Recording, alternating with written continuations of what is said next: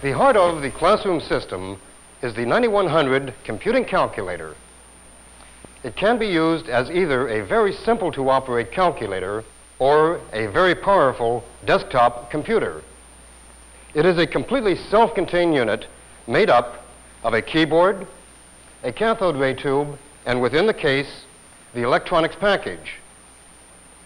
In the center of the keyboard are the arithmetic, operation, and numeric entry keys. As I enter numbers on the keyboard and touch the appropriate key, decimally correct results instantaneously appear in the cathode ray tube. A large screen display, which duplicates the contents of the cathode ray tube, can also be used for classroom participation.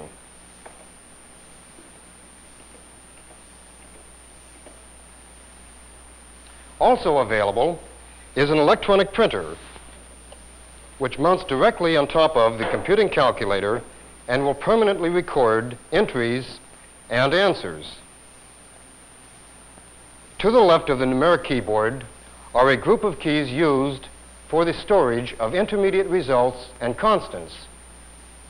And for students of trigonometry, analytic geometry, calculus, biology, chemistry, and physics are a group of keys that automatically provide the trigonometric and logarithmic functions so often used in the advanced mathematics and the sciences. The 9100 can also be programmed to remember repetitive operations. As an example, I will create a program to solve the quadratic equation y equals x squared plus 2x minus 5 for various values of x.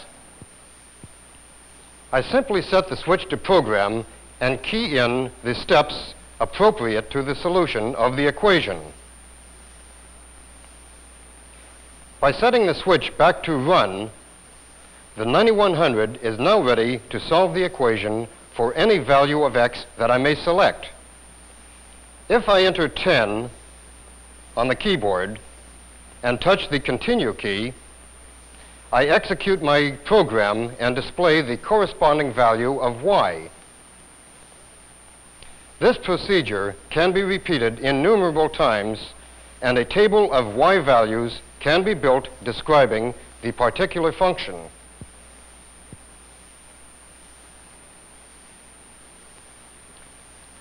If the program were one that I wish to save for later use, it can be recorded permanently on a magnetic card, simply by entering the card and touching the record button. Now the program is permanently stored and can be reused at a later date. For graphical representation of solutions, an XY plotter is also available. Let's take a look at a plot of the same problem, y equals x squared plus 2x minus 5. On this magnetic card, I have already recorded the program to compute, graphically plot, and permanently record the solutions to this equation. Let's enter the program and observe the XY plotter and electronic printer in operation.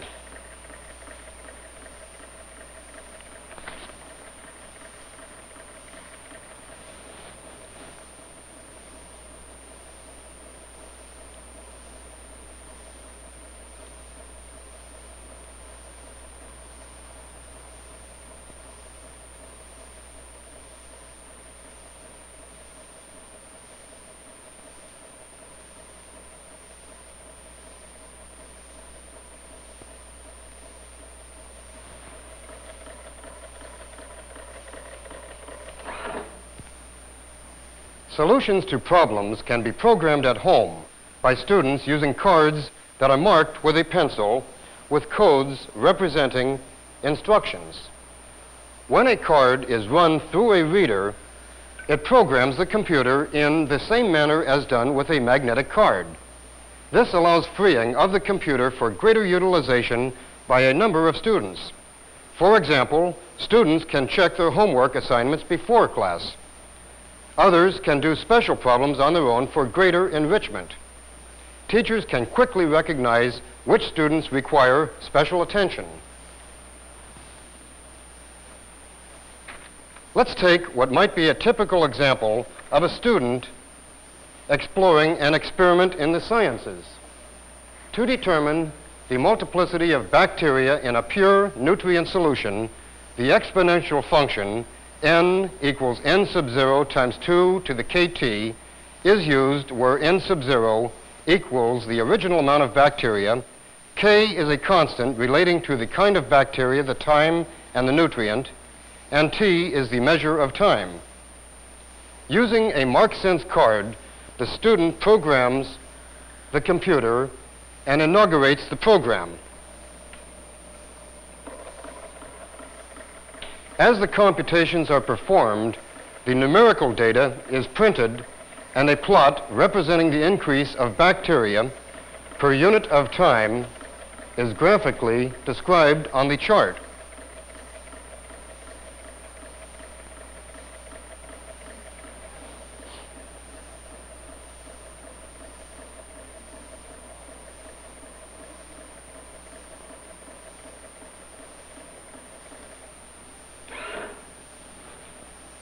When the experiment is completed, the numerical data printed on the tape goes along with the chart.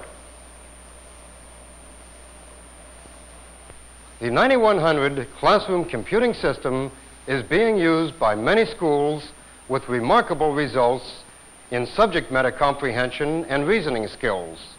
In the 70s, it is truly a tool for intuitive learning.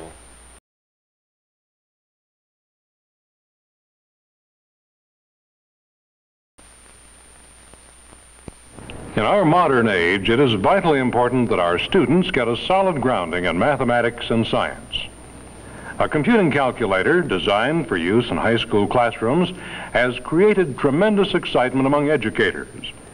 It is capable of helping the student understand many math and science concepts in greater detail and with more speed than ever thought possible.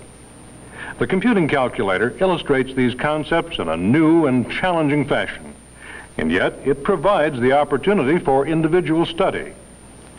Calculating devices do not eliminate learning. They only do what they are told.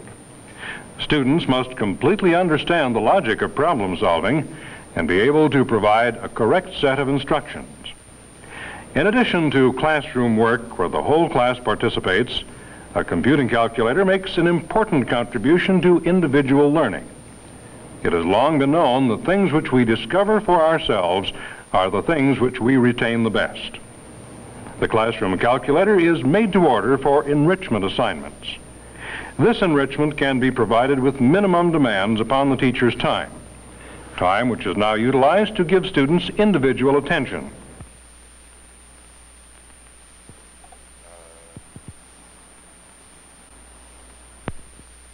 At more advanced levels, the computer and plotter provide teaching aids never before possible. Easy to understand simulations of complex phenomena are available for all students. Now let's watch a physics class using the more advanced capabilities of this system. Okay, now today we'd like to go back and put together the things that we've been learning. We've talked about a body in linear motion. And we know that we calculate the distance that that body moves by multiplying its velocity times its time, which of course is the same sort of thing you do every time you calculate how far you've driven in an automobile.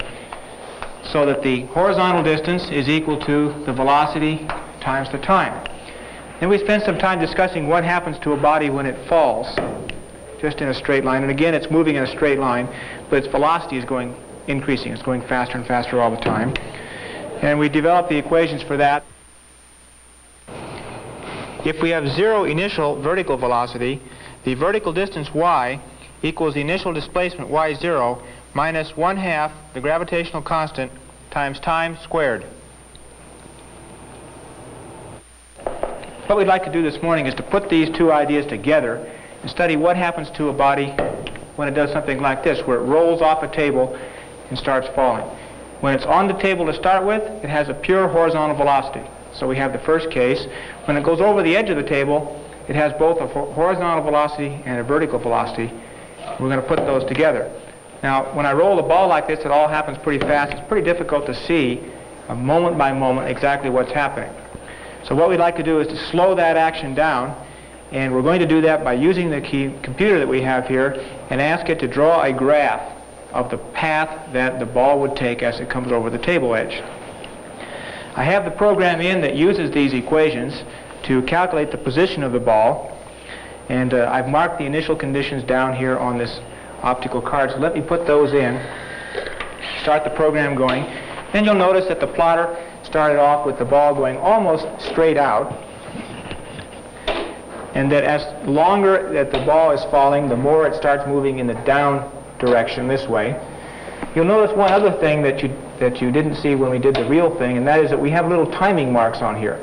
These little dots are exactly 1 second apart, so that we now have a clock that's superimposed on the motion of the body, and we can actually time what happens from moment to moment as the ball comes down until it heads toward the ground. While that plot is finishing up, I'd like to pass out some copies of that same plot that I made up before class. Barb, would you take those for me? If you'll pass those around, and then we'll see what kind of an analysis we can get from this calibrated plot. See, the ball is just about to hit ground down here, and the computer is programmed to come back up to the top of the table. Let me turn this thing off now, and I'll move the pin out of the way so that we can see what's going on. And you can follow along with the graphs that you have and do exactly the same thing. What we would like to do now is to find some way of calculating the length of this curved arc. We've been calculating the distance that that body travels, and now we'd like to calculate the distance along a curved path. And one way we could do that would be to draw straight lines between successive dots, something like this. Okay, and we could do that between each successive dot and use these straight lines as an approximation to the path of the curve. So why don't you do that for 1 or 2 values? We could, of course, count the squares along the diagonal line, but they cut across squares. It's kind of hard to do. And so an easier way to do that would be to break it up into its vertical and horizontal components so that we have the vector resolve into its vertical component and its horizontal component. Now why don't we step over to the blackboard here, and we'll see just exactly how we can use that. If we draw the vector that approximates the curve, we break it up into a vertical component and a horizontal component. Let's put a number of labels on these so we'll have something to talk about. We'll call this one delta y, and we'll call the horizontal component delta x, the change in the x distance, change in the y distance, and we'll call this one delta s. Okay, now if we have equations that calculate x and y for us, we can calculate the difference in x and the difference in y. If we know those, how do we find the distance of the hypotenuse of that triangle? Joy, what could we do to find the distance of that hypotenuse? Use the Pythagorean theorem. Use the Pythagorean theorem. Okay, what's the Pythagorean theorem? X squared plus y squared equals s squared. S squared equal delta x squared plus delta y squared, but we don't really want delta s squared, do we?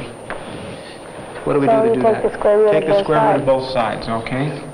And real rapid square root like that, we'll just erase it off.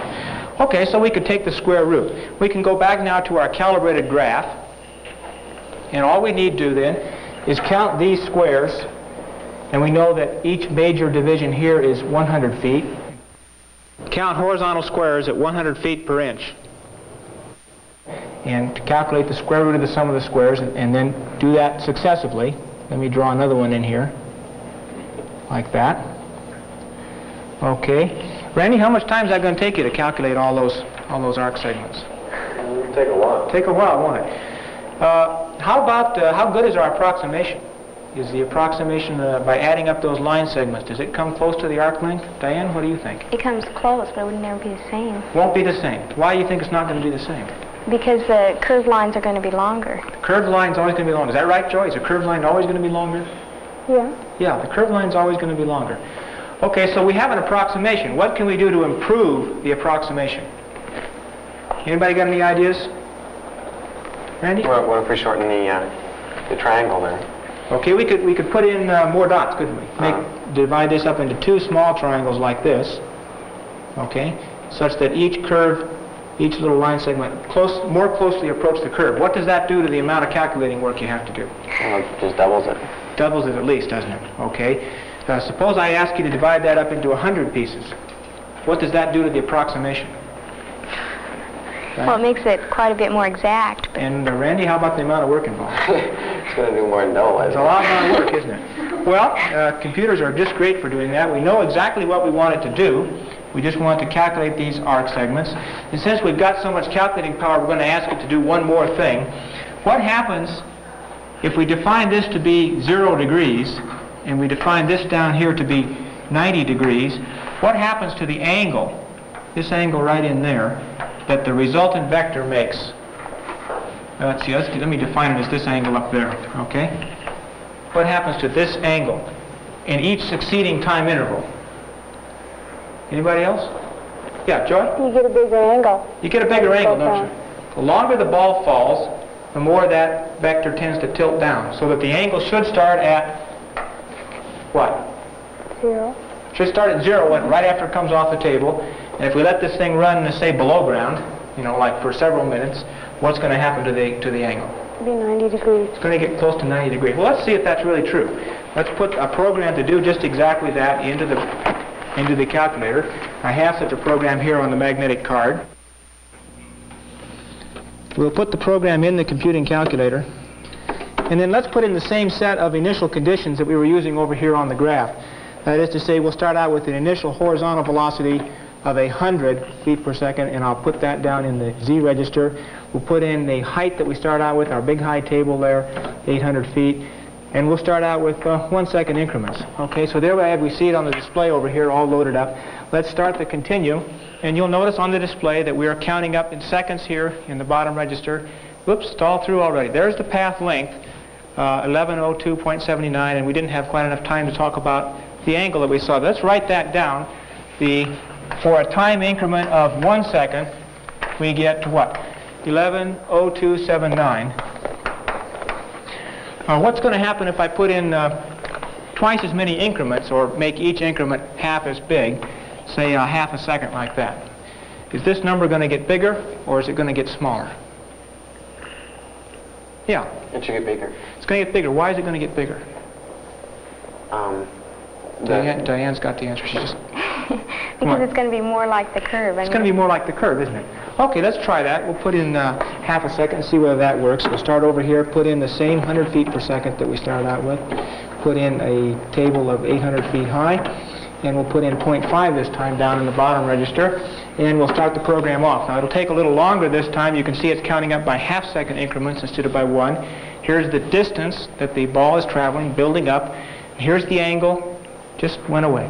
Okay, 1103.71, and sure enough, you're right, 1103.71. So it gets a little bit larger.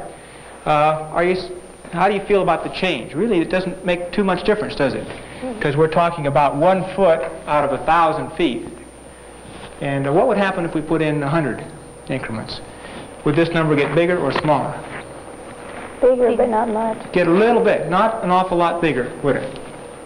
Okay, well, you might like to try running some of these yourself, so why don't we pass out some of the Mark Sense cards. If you'd pass those around, and go ahead and you can, yeah, you have a question? Yeah, if you put in that magnetic card, then can you put in any height that you want? Yeah, the program will accept any height. Now, we put in the same ones that we used on the plotter over here to make them agree. But you don't have to change the card? Don't have to change the magnetic card at all. You can put in any set of initial conditions that you want.